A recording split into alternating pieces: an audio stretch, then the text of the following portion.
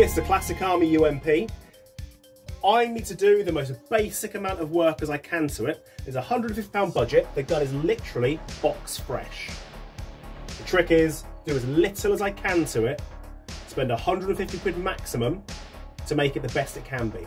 On 11.1, it's a beast in full auto. Unfortunately, on semi-auto, it doesn't work on 11.1. It gives you double taps and flaps around. So, full auto. You can hear that motor winding down. By the time I let go of the trigger, it's still firing. Ready? Yeah? Semi-auto. So that's what active brake is for, to stop that happening. But wiring in a MOSFET and so forth, although that can be very cheap, it's time consuming, and I charge by the hour. My understanding is these are exactly the same as the G&G, and that means you've got to wind them for about 4 hours. 232 on a 0.25. What I like about this actually, okay, so it says Classic Army on it, it does, and it says AEG and UMC and stuff like that, and 6mm auto. That bugs me. And they've got fake body pins in it. Look, fake body pins. And the colour of the plastic is really good compared to what other people's UMPs look like and what a real UMP looks like. I can see me buying one of these. First things first, we're definitely fucking that off. I think there's a 9mm bushings. Now I've said it, they fucking won't be.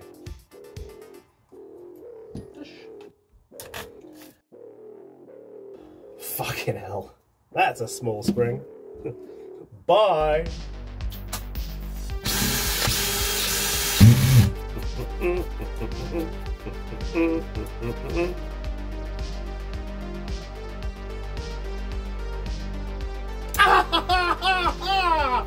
Fuck you. Oh, bastard. Excellent.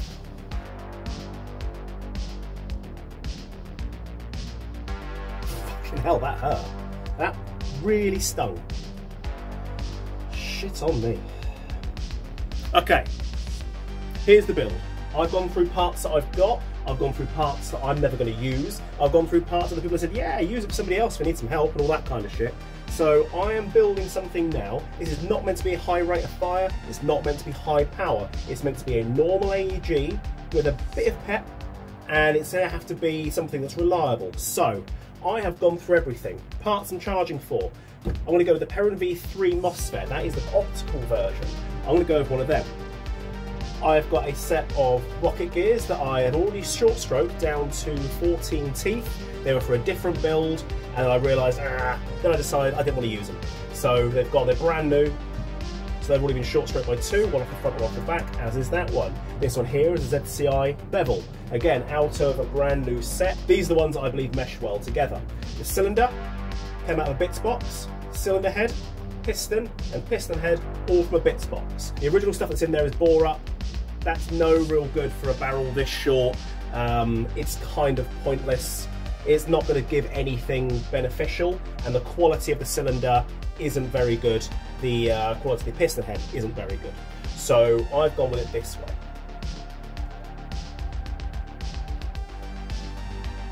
And by not very good, I don't mean it's bad. I just mean that I wouldn't use it. Right, okay, it's all done. It's got a freebie piston, a freebie piston head, a freebie cylinder head, a freebie cylinder, the original nozzle and tappet plate. I've set it up for 14 tooth 18:1 rocket gears. In the end, I had to keep the original bevel, the Classic Army supply, because I couldn't make any other bevel sit against the gears.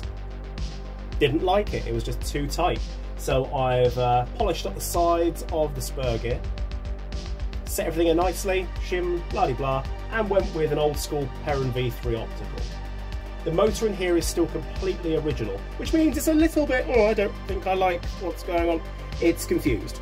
The motor gets a little bit warm if you run 11.1 because it is literally a motor that comes out of a £2 bargain bin. But for what the guy wants it for, it's perfect. I'd say grab some mid caps because these do take a hell of a lot of winding to make do anything. Now he has 7.4s, so I'm throwing a 7.4 Lion on this. He wants to use a 7.4 Lion, I'm using a 7.4 Lion. He wants to use a 7.4 LiPo, so I'm using a 7.4 LiPo. He's going to use 7.4, so I'm going to test this on 7.4. Customer wants to use... Oh, come on, mate. The customer wants to use... Fuck! The customer wants to use the 7.4, so I've got it running 7.4 right now, so safe. Semi. 3-round burst. 11-1. Safe. Semi. 3-shot burst. Now, on the 11-1, the motor goes, are you sure? I'm a bit cheap for this, I've got to be honest. So, when it comes time, he's going to change it out to a much nicer motor. I'd suggest the Warhead, because the Warhead in here is going to make it fucking unstoppable. I'm really happy with this. Nice and cheap. Brand new gun got sent to me. I don't reckon it was brand new. It looks a bit dirty to me, lots of dust, but there you go. So here's one I did a few weeks back. It started playing up, it started being fussy. So it got sent back to me to see what the problem was, and I've discovered an inherent flaw with something. Check this shit out. There's Mr. Retro Arms Gearbox. You know, that thing that everyone loves. Now before I point out this glaring issue, I'm aware this is a different upper to what a lot of people use. I completely understand. Maybe there's a problem up here, but the problem is actually at the bottom of the gearbox. Check this shit out, seriously. If you just want to change the spring out, that's the extent you've got to go to if you don't want to detach the upper. You can detach the upper without taking the back off, but the stock screw still needs to come out. Not as quick as you'd like. This also means you can't get to your hot rubber very easily. It's kind of a stupid design. If you change a hot rubber in a hurry, you're taking your upper apart.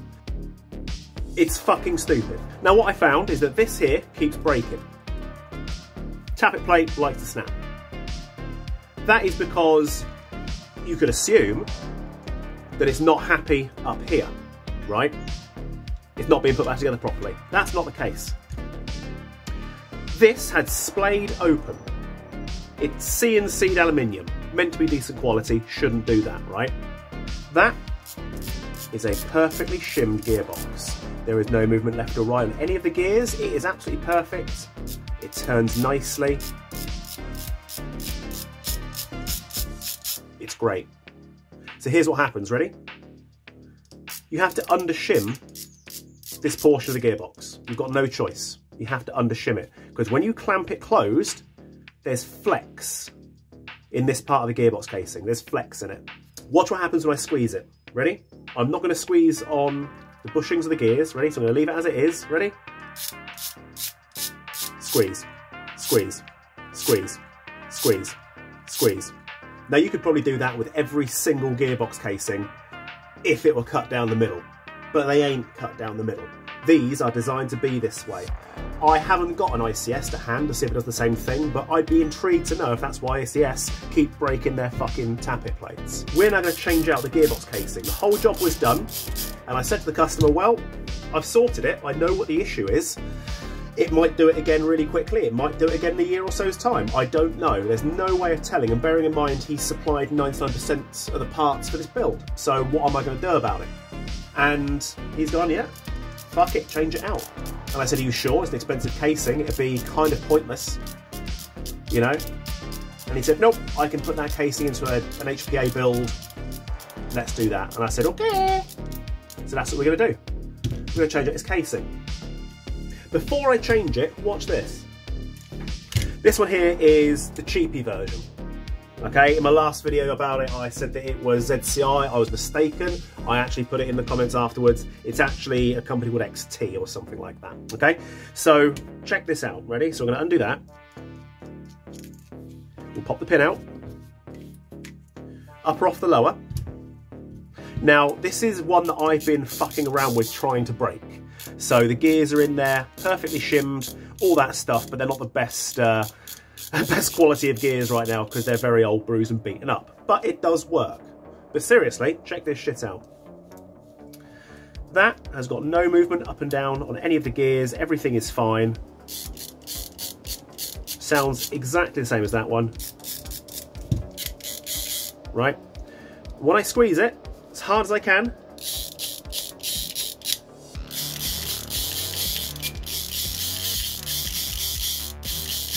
there's no flex.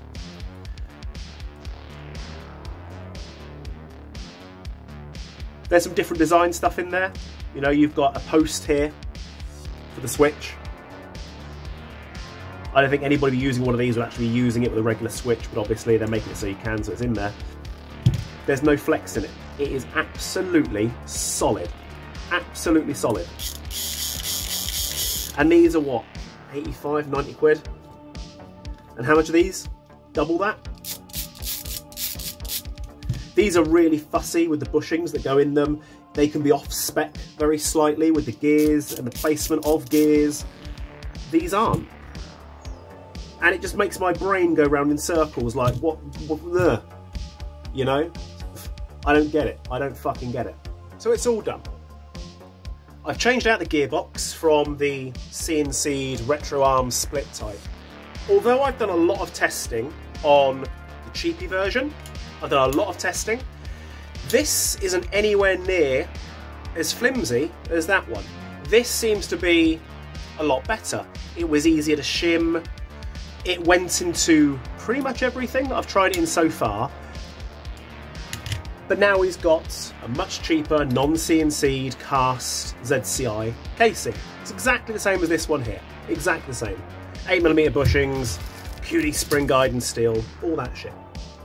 Now, my issue is that for something that should be so fucking good, and apparently a few techs have sort of turned their back on retro arms recently for shit like this, it's a bit bollocksy, isn't it?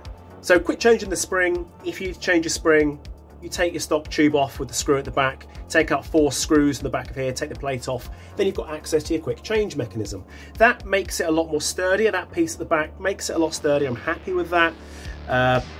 It's not quicker to have the removable upper. I'm not quite seeing the point for certain builds. I'm really not. Now, when one of these, let's assume retro arms or this one, when they're inside a different body, realistically, you can just change the quick change spring in the back if you want to, and it's a lot quicker and simpler to remove the upper, I guess. But for CNC'd split gearbox bodies, in case you really do want to have one upper that's completely different power, that's got different angle of engagement, all that kind of shit you want to toss around with, that's fine. These seem to be good. The retro arm seems to be a bit bollocks in my opinion. I've been saying it for a while. A lot of people tried to get me to try them and test them, whatever, and they're just not all that. You know, the gears don't sit properly. This basic casing that I've put in here is a fucking breeze to shim. Absolutely perfect. This was easier to shim. The retro arms, not impressed with. But this now with the cheaper casing, lock to semi, 1.7 joules on a 3.2. That's hopping it nice and distancy. That's a lot nicer, a lot nicer. I'm a lot happier with that. But now I do have to figure out something to do with this fucking casing. I need to put it in something.